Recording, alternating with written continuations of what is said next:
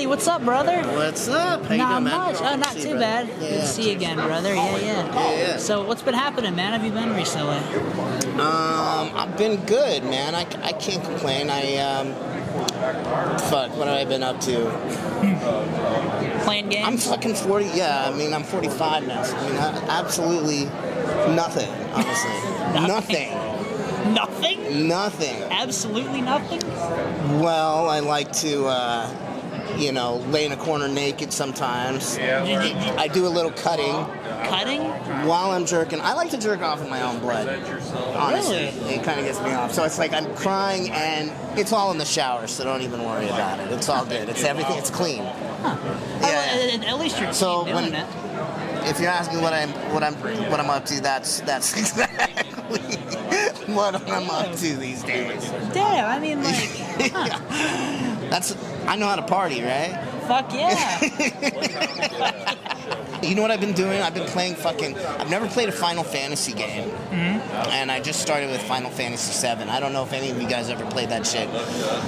I was digging it, but now I'm like all confused. I can't figure out the materia shit, and I'm getting my ass whooped, so now I have to like kind of go back maybe and start over. I don't know. I gotta figure it out, or look up some YouTube videos or something. So yeah, nothing exciting, man. With Terminator Dark Fate, sorry I have to remind you of that again. Yeah. But they just disrespectfully fucking shot you.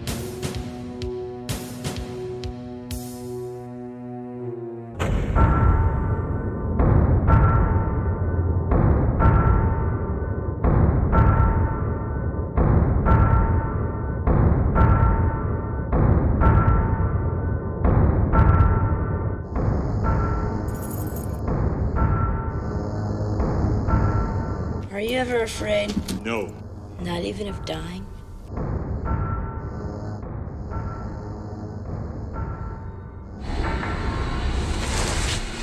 When you were there doing it, on the day, you did the day of CGI work and stuff. All of the characters, Linda Arnold and Eddie, all did facial capture. So the CG model of the young version of them is driven by them performing the various expressions. So they came in and did a day of facial capture. In Eddie's case, it was just for this. And Linda and Arnold's, it was for this and so much more. And then it's a body double. Of course, you're very, nice about what you said about, I appreciate that they asked me back, even though it was just a small part, it still means something. But at the same time, though, were you, when you were there, were you at all really, this is it, you're just going to shoot me at the very beginning?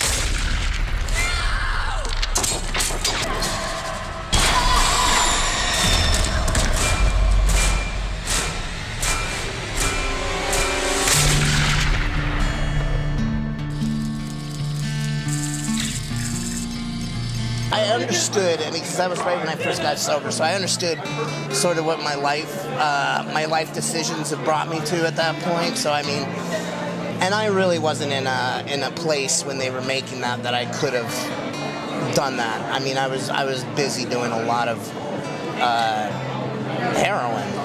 You know what I mean? So I was like, personally, I thought this is not going to go over well. I kind of figured, I was like not with the fan base? With the fan base, because I knew that Terminator 2 is such a big, thing, and when they said I was in it, and people came up and were like, oh my God, I'm so glad you're in the movie, I was like, yeah. It was kind of like after all the different John Connors that had played it, and I messed up, I kind of brought, got back sort of what I felt like was rightfully mine, you know what I mean? It was nostalgic, I mean, would I have loved it if I got to be in the new Terminator and did the whole movie and made more money than I did and probably still making money? Yeah, I would love that. That'd be awesome. That'd be really awesome. But to be honest with you, man, the only reason why that movie made the little money that it did is because the fans knew that you were coming back. Yeah. So like that's the only reason why a lot of people want to, not a lot, like people want to see it, because you're the character. Obviously Arnold and Linda are cool, but it's like you're the character we all love the most, I think, Right. Yeah. Honestly. No, I knew it was gonna be. I had a feeling that it was gonna be.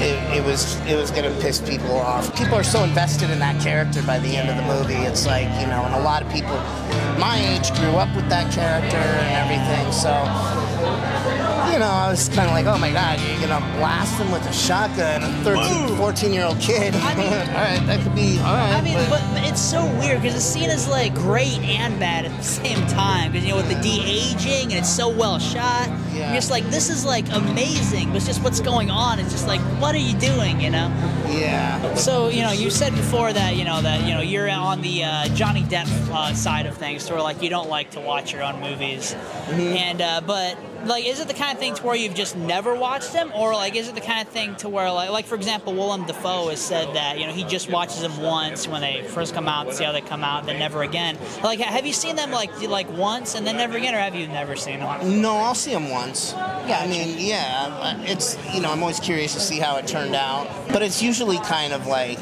It's like a little grueling to watch it, and then sometimes like it'll pop up on TV, and I'll just kind of get on it for like 10 minutes, and then I'm like, fuck, this is terrible. I don't know why I'm watching this, but yeah, I mean, I'm not against it all the way. Like I'm not crazy, but I'll go see it like when they have a screening or whatever. Gotcha.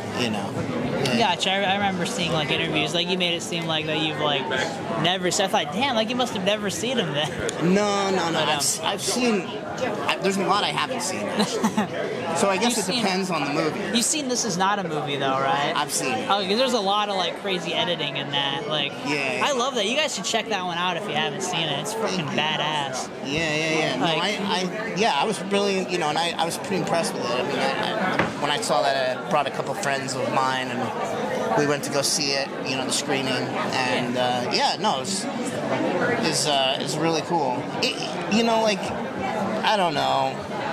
It's kind of retarded that, like, I guess I can't use that word anymore, huh? It's just weird. Like, imagine, Mm-hmm. I mean, you made your own movie, right? Yeah.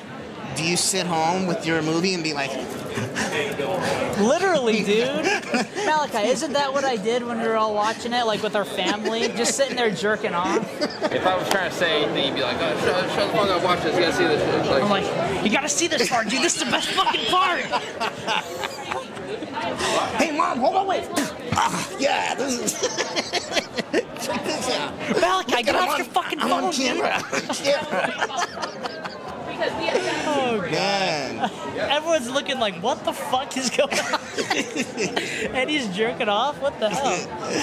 Oh, So that's, man. that's something they'll probably never see again. Edward Furlong jerking off.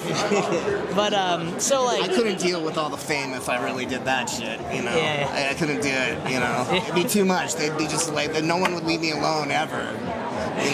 Exactly. Like, everyone, like... in the world will come like, shit, I have to see this. Edward Furlong jerking off. With Detroit Rock City, like when you first saw the movie, like around the time it first came out, it's like the can I have a hit of that?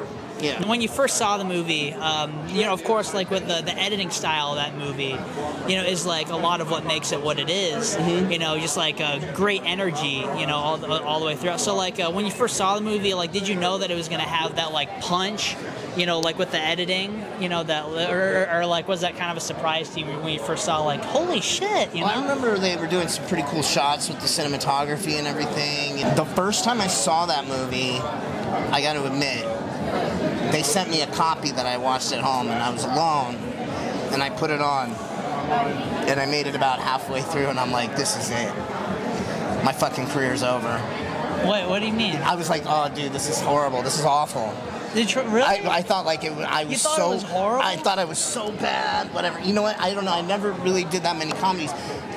And now, more obviously, like, that's how hard I am on myself. You know what I mean? Like, Like, I know that if other people were there, they would bring me back to, like, you know, bring me back to reality. But that was one of the things that I watched by myself the first time, and I was like, oh my god, I'm so bad in this fucking movie. Oh my it's the worst God. fucking thing. And I would have never thought that. What the hell? yeah, but like, yeah, no, I know it's one of the most popular ones, and you know, I've grown to, you know, and I saw it later on at a premiere, and it was fine. But Gotcha. that's like a perfect example of, like, I mean, dude, I was like almost in tears. That's how hard it is for me to watch that shit. Damn, I would have never thought that. Yeah. I guess it is a different experience, like when it's you know what I mean? Like, I watch, you know, my shitty ass 3-hour movie, and I think, like, Jesus, I'm so bad, you know? Yeah. But, you know, it's like, you know, other people are like, no, you're actually good. I'm like, you know, it's like, I know what you mean. Yeah. It's true. Yeah, but, Other than when you're with grandma jerking off watching it. oh, yeah, exactly. Hey, grandma, wait, hold on. Give me your dress in high heels. Yes. Watch, grandma, I'm on TV. Look. Yeah, it's funny because we had a premiere. Fucking weird family, this family. I mean, like, Your mom's in love with you. yeah, my mom wanted to come, and she's like, oh my god, I want to put makeup on and go meet him. I'm like, no, sorry, I'm already going with Malachi and my buddy Bodie. And she goes, no, let me come with. I'll put makeup on and, you know, ask him out. Oh, shit, dude. Uh-oh. You could have gone out with my mom. Oh, yeah, man. I'd be your daddy then, man. You know what I'm talking about? Yeah. Daddy Eddie. What a turn of events that was. Of course, you mentioned, you know, a little bit ago, you know, of course, when, you know, you said you were doing heroin. All of your fans are very proud of you that, you know, you got off of it, you know, and you know, we're all really proud of you. Oh, and so, and, you know, that's a tough thing to do. And so, like, do you have any advice for anybody out there who may be struggling with addiction? Oh, man. You know, you're never gonna get off. You're never gonna quit unless you really want to. And you know, I can't even consider myself, you know, free. You know, I never know. I mean, some horrible thing could happen, and I could be, you know, back to where I was. And I hope that never happens. But you have to really want it. You have to really, really want it. And when you do, I mean, unfortunately, you get your ass beat enough. Eventually, you just can't take it anymore, and you just do it. And that was kind of what, unfortunately, it was in my case. But it's possible. You know, like I go to bed and I don't drink. I don't, you know, even smoke weed. I don't do anything, and I wake up the morning and I'm awake, and it's not hard. I mean, it is hard at first, but it's I don't need something to zone myself out as much anymore, so it's cool. It's cool, man. That is good, man. We're all proud of you. A mutual friend of ours. My hair sticking up or some shit. Yeah, dude, put it down like it is in T2. Oh yeah, so on our last interview, you did an impression of young you, like, golly gee whiz, mom. And you said that you prepared for the scene by shoving your thumb up your ass. Oh, did I really? Yeah, you were like, Hey, Mom, it's really good to be on vacation, isn't it? Golly gee whiz, Mom. I prepared for the whole scene by sticking my thumb up my ass. Dude. really? Yeah. Sticking Just your so thumb up your ass? So that's what I was doing. I was like, golly gee whiz, Mom. Boy, vacation is fun. A mutual friend of ours, Wet Movie One. You know, you used to interview with him recently. You're really open to, like, you know, YouTubers and the internet and the whole, you know, social media thing now. You even like get to talk. You got to talk to one of my YouTube friends, Alex Leba. Oh yeah. And stuff. Yeah. He just finished his movie and put it out there finally. He did, really? Yeah. What was he was saying? It was like 3 hours or some shit. It's 2 hours and 40 minutes. 2 hours and 20 minutes. Yeah. It's long as shit, but the thing is, I'm proud of him for doing something. Like, That's you great. know, accomplishing something. You know. Yeah, I should check it out. Yeah, no, that takes a lot of balls right there to, you know, actually go through with it and put it out. And that's some commitment. Yeah, I know it's a YouTube movie, but I think it's, you know, it's cool as hell to me that he does that, and cool to me that, you know, he's finally getting enough confidence to, like, you know, come out to, like, talk to people like you and you know other actors, because he was always scared to do that, and coming to me like, you I want to do it, but I'm kind of scared. I'm like, just ask, man. You never know, He's a good kid, man. No, he's a really, really good dude. Yeah. You mentioned me and said some kind words, man. I appreciate it. Oh, thanks, man. And is that Brandon? Yeah, Brendan.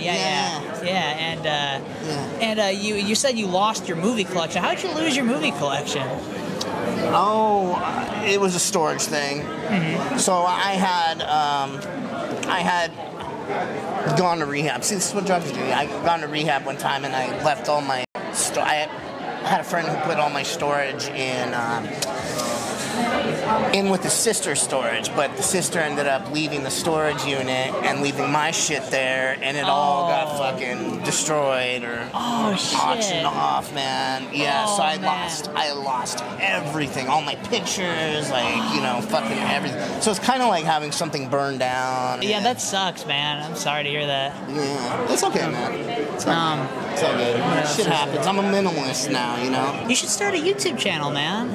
I mean, have you ever thought about that, or is this something you're not really interested in? I don't know. Like, everybody's doing YouTube channels and shit now, right? Like podcasts and all that shit. Or a podcast, because you were on your buddy Ethan's podcast. Yeah. Maybe someday, man. Someday, I'll get around to it. I'm lazy, dude. You know what I mean? So I'm like. But Me too, man. yeah, I feel ya. these days, But if I get around to it, it'd be awesome. It's like, what would I do on my YouTube channel?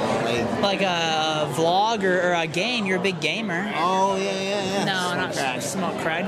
Jerk off. You can jerk off. Oh shit! I could make money doing that. OnlyFans. A movie of yours I just watched recently for the first time. Animal Factory. Oh yeah. Damn good, man. But you starred alongside Willem Dafoe. He's one of my favorite actors. I love Willem Dafoe. Oh, me too. And that was before he did Spider-Man. And so that was I don't want to say early in his career, but it's like he did a movie called Last Temptation of Christ. Did you ever see that movie? No, I have. That's directed by Scorsese. I haven't seen that. That shit is dope. That's a good movie, man. Yeah. And so what would you say? It's kind of like pretty. I mean, it's like it's not like a religious movie. Like he gets it on with like Mary Magdalene and shit. Like, but he's so good in that movie, dude. Like he's so good, man. And I could not get over the fact that I was working with Jesus. Yeah, in the flesh. Exactly. Cool. Yeah, Jesus Christ. Did you bow down to him before you did a scene?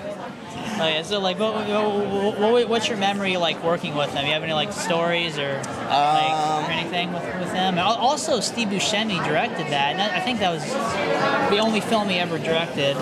No, he directed a couple other movies. Oh really? Yeah. Okay. Steve's a great director, dude. Yeah, you should check him out. I don't remember the names of all the other ones, but check him out. All his movies are really good. And Willem, man, the whole cast on that. Danny Trejo, fucking. Danny, all of them, man. They were just. It was a great cast. It was fun, man. My biggest memory from that is don't ever hand out your cigarettes to, because we had they had real prisoners come in and do the extra work, the behavior, and once you start giving your cigarettes out to these guys, it's like they're like so I felt like I was buying cigarettes for the whole yard, man. On that movie, bubble gum in the classroom. Swarms you, man. They're like, hey, can I have a cigarette? Can I have a cigarette? And I'm just like, yeah, sure. Did you know how big it was gonna be, or was it more so gradually picked up by a cult following? Because this is the second one in the series, so. Dude, unless it was Terminator, which I knew was gonna be big because it was Jim Cameron and all that, I never think any of my movies are gonna be big ever. I didn't think that with History X. I didn't think that with Detroit Rock City, because most of the time. Yeah, I mean, Kiss was big, but it's most movies, man, don't do. It's the very few of them end up doing well. But even Detroit Rock City, I don't think it did very well in the theaters. It did well more on video and everything when people were watching it and shit. But things like History X. It was a little. It was like an indie movie, so I didn't we didn't know, you know what I mean? Like, but it had a profound impact. But yeah. Bodie, any quick question? Yeah. So I saw that Sarah Connor and Terminator were put into Fortnite. Do you think they could ever? You're familiar with the game Fortnite, right? Do you think that they'll ever put John Connor in Fortnite? Oh. Would I get paid for that shit? I think so. I mean, I would think so. I don't play Fortnite really, though, but I'd play it if I was in that shit, yeah. Going all the way back to the very beginning, on that beautiful day, Pasadena, California, when a lady named Mally Finn walked up to you and asked if you wanted to try out for a little movie called Terminator 2. I was at the boys club, and the boys club is like a place where there's a lot of video games and places to hang out for kids. And there's a casting director, her name was Mally Finn, and she came over and she said, can I talk to you? And she goes, I would like you to try out for Terminator 2. Well, with my weird memory, she writes down my name, my address, and everything. Hey, are you ready? And I go, ready for what? You're gonna try it for Terminator 2? I'm like, yeah! If that hadn't have happened, if she had not have walked up to you, this kind of deep question, where do you see your life have gone if she did not walk up to you? I can't even imagine, dude.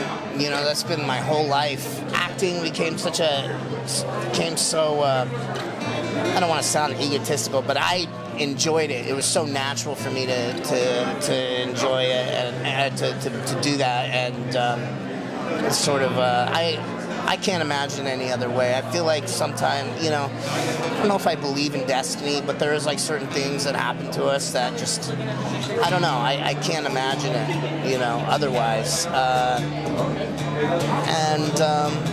I feel grateful for that, man. I feel really grateful for that. I don't know. I have no fucking idea, dude. I mean, obviously, you know, due to my sort of like rebellious nature, I guess. I don't know. It would have been really bad if I had nothing to fall back on. You know what I mean? Yeah. Like, shit. I mean, like you do have talent, so I feel like you would have like found something else, you know, like you know, to do, you know, that like, you know, to use, you know what I mean? Yeah. Eddie, it was a pleasure to see you again, man. As always, man. Yeah, thank Till you. the next one. Exactly, man. Yeah. So, he's got an Instagram, Edward Furlong Official, as well as a Cameo at, I forgot what it's called, the link to it will be in the description below. Yeah, man, I'm looking pretty good, shit. I've been trying to lose weight here, so. Oh, really? Dude, me too, actually. Yeah. I'd say you're looking pretty sexy. Yeah, man, thank you. All right, babe, let's go have sex together, man. We'll do it. Oh, hell yeah. Mwah. Alrighty, man. I'll see you next brother. time. Take care, man. Yeah, Be you good. too. Cheers. All right, cheers.